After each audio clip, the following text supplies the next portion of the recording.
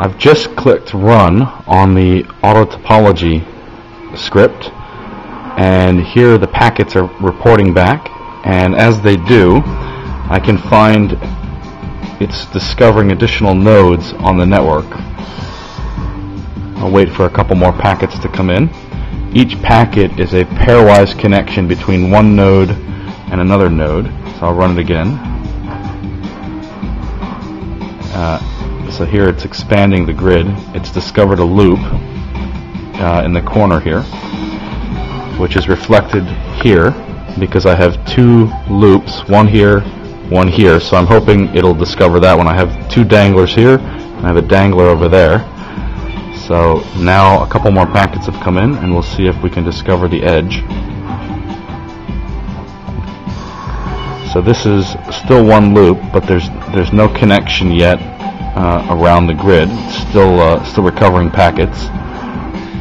This is happening in real time, so I'll scroll down, let a couple more packets come in.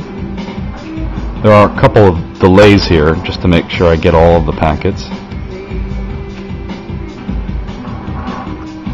I'll run this one again, and now we've completed the loop. So the packets came in, and now it can represent the full set of grids. At least one of these will be a miniature loop right here, so it ought to have a couple of these loops.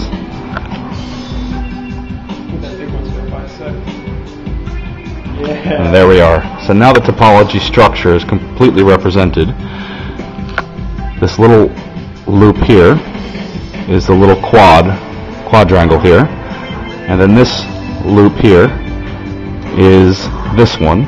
The reason I know it's that is because this is node 1. Node 1 is the red terminal board, and then circle 2 is this one, and the reason I know that one is because that has a single dangler off the end, which is represented right here. Now the script isn't perfect to display the network, but if I refresh it, some of the nodes, I've gotten more data about the nodes. Each node is bidirectional, and here it's completely explored because each node has recognized that it's connected to one, and each node is connected to the other. So we have two-way arrows on each, which means the topology is complete, and the IXNs have auto-discovered the topology of the grid.